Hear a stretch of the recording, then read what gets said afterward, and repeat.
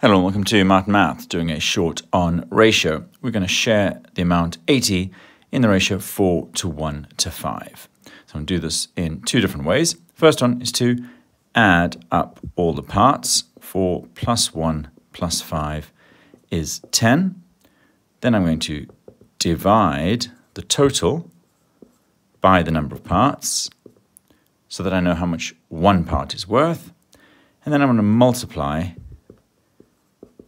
each of that 4, 1 and 5 by 8. So 4 times 8 is 32, 1 times 8 is 8, and 5 times 8 is 40. And I could check that that adds up to 80. 40 plus 32 is 72, plus that 8 is the 80.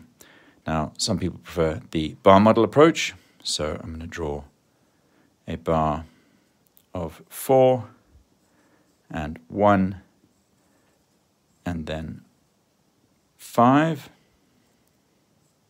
1, 2, 3, 4, 5, and still need to do this step to find out how much 1 is worth. I've got 10 boxes or bars, and each of them is going to have 8 in them, so that 4 parts is 32, 1 part is 8, and 5 parts is 40. So there we go. I've shared the amount 80 in the ratio 4 to 1 to 5 as 32, 8 and 40. That's Martin Maths. Thanks for watching.